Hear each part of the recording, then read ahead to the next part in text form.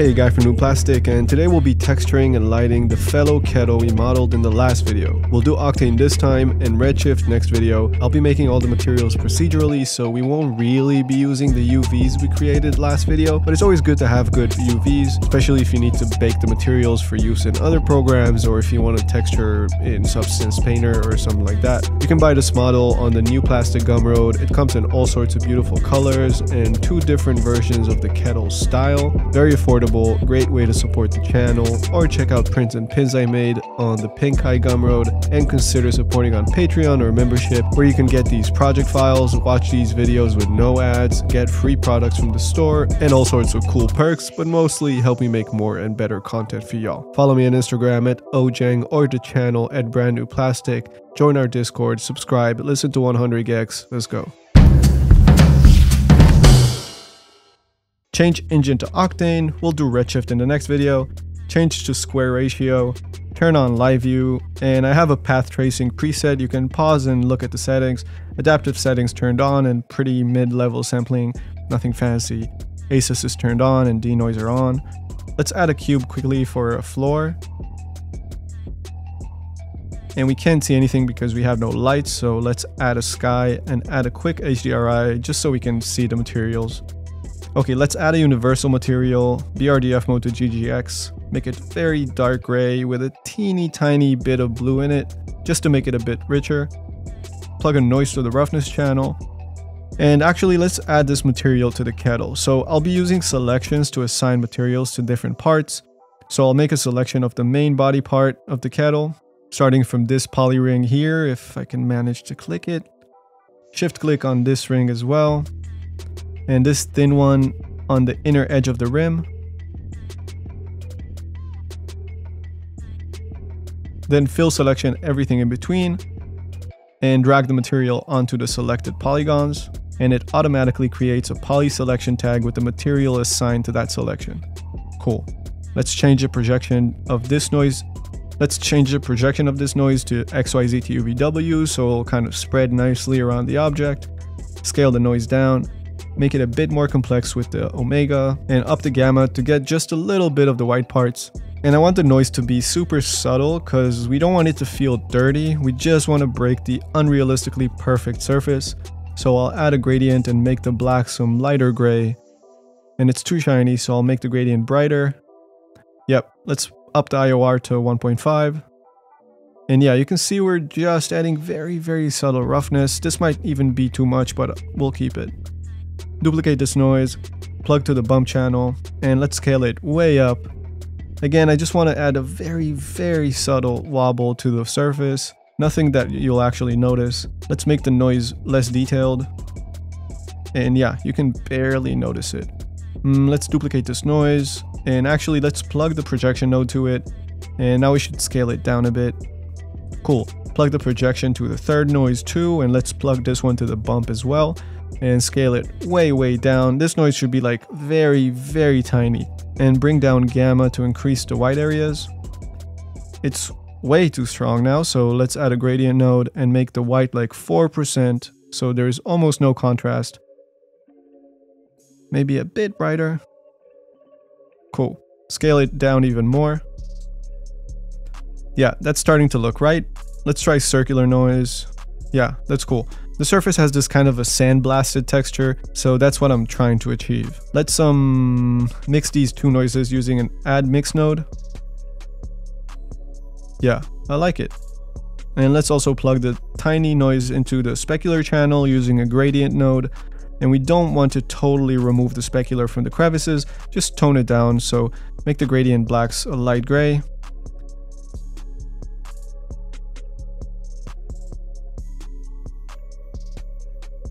Yeah, I like it. Maybe bring the specular gradient whites in a bit. Yeah, that's fine. We'll maybe adjust it further when we light up the scene. Let's tone down the large noise with a gradient node. Cool. Name this main black.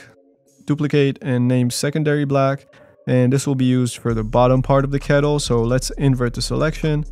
Deselect the center part at the bottom. deselect the inside of the kettle and deselect the inside of the spout, even though I forgot to do it here. Drag the new material onto the selection and let's edit it. Let's make the tiny bump noise barely visible. Disconnect the specular gradient. Make the albedo color less blue and a tiny bit darker. And make the roughness gradient a bit darker, so it's a bit more shiny. It seems a bit rough still. Let's make the tiny bump noise even smaller. I think we're okay. We're gonna see it better once we light up the scene.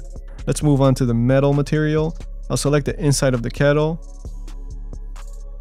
And okay, cut. I've pasted in a few of my procedural metal and wood materials. You can buy them from my Gumroad store or check out my tutorials about them to learn how to make them yourself. Let's add the aluminum material to the inside. And we need to add a brush texture to it. We're gonna do it in a minute. Let's add the brass material to the bottom charging port part. These materials have subtle imperfections to them, but they're pretty clean, which is good for us since this is a product shot. It needs to be pretty clean. Let's make the lid, add the main black material to it. Let's make a selection of this bottom area and add the aluminum material to it. And let's flip it so we can take a better look at the bottom.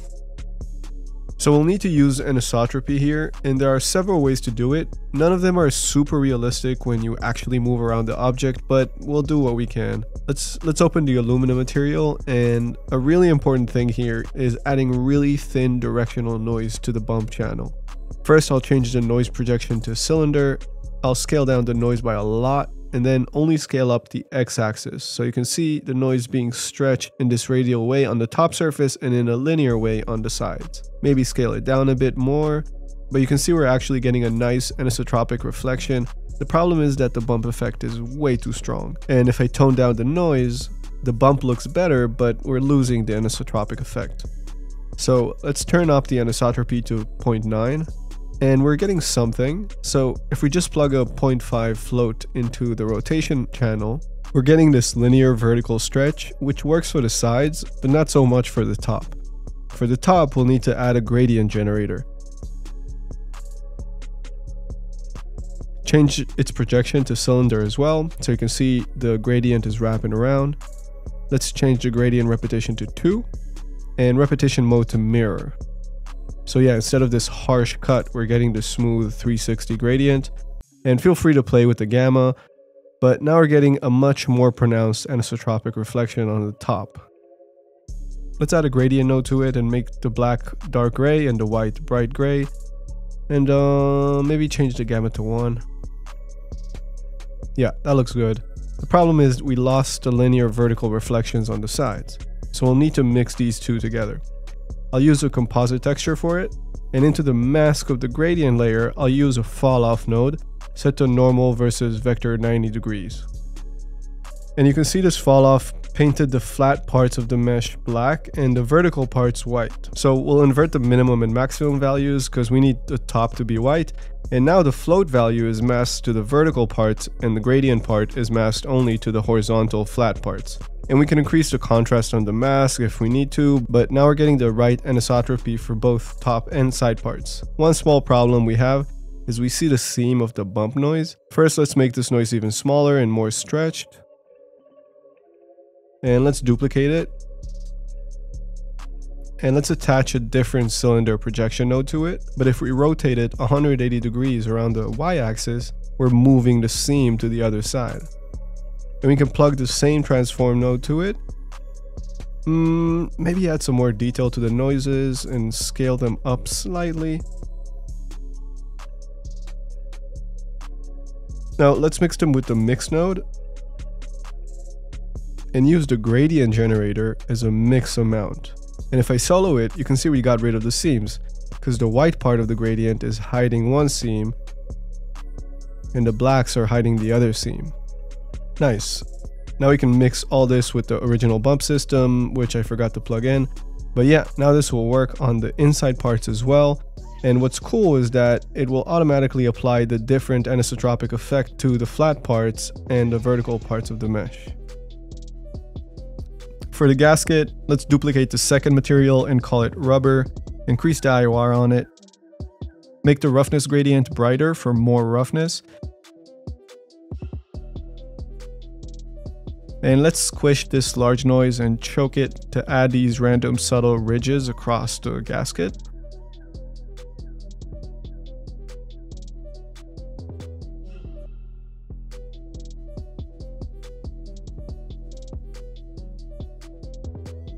and darken their gradient to make them more subtle. Yeah, that looks cute, nothing fancy. Okay, for the lid handle, first let's grid fill this hole and bevel this edge. I don't know why I have to do it again. And I have this wood texture for my procedural wood pack. I could have added a bit more glossiness to it, but it looks great at the end. Same for the handle. Let's duplicate this secondary black material and make it much shinier for that base of the handle.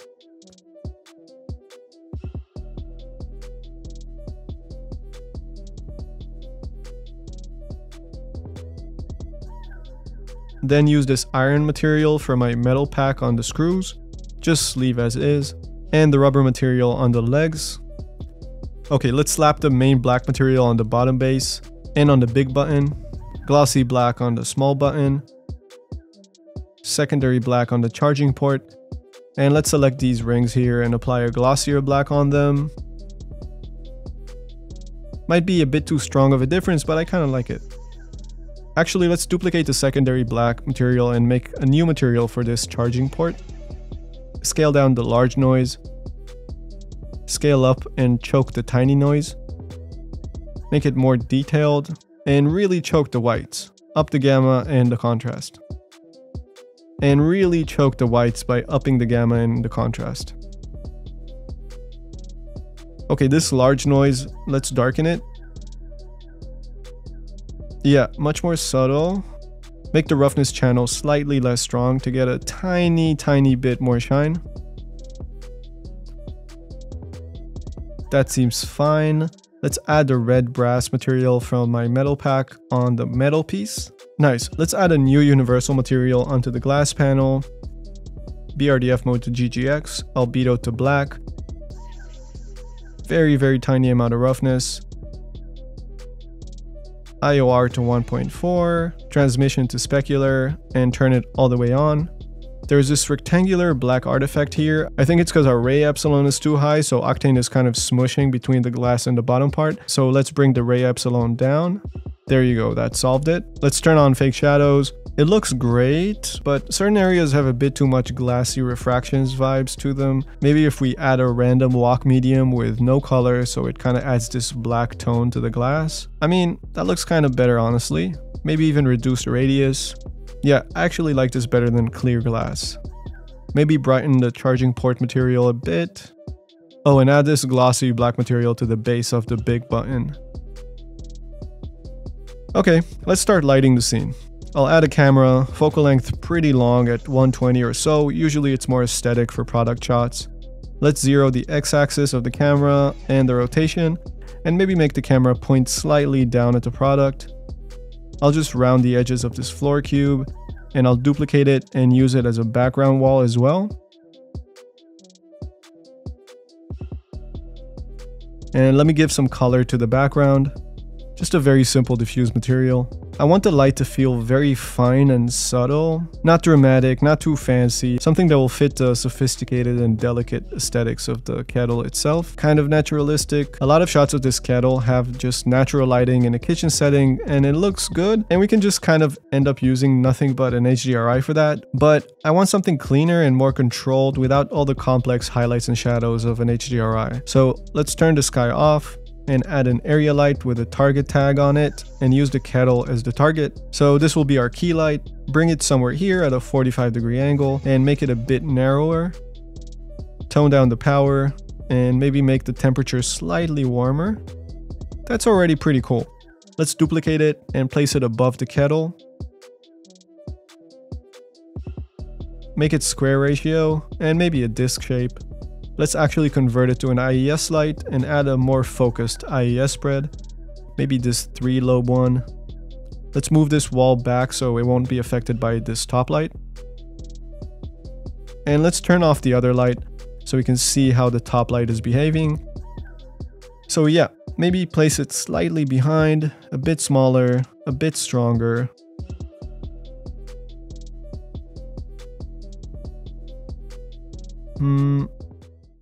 Oh, I like this highlight on the handle.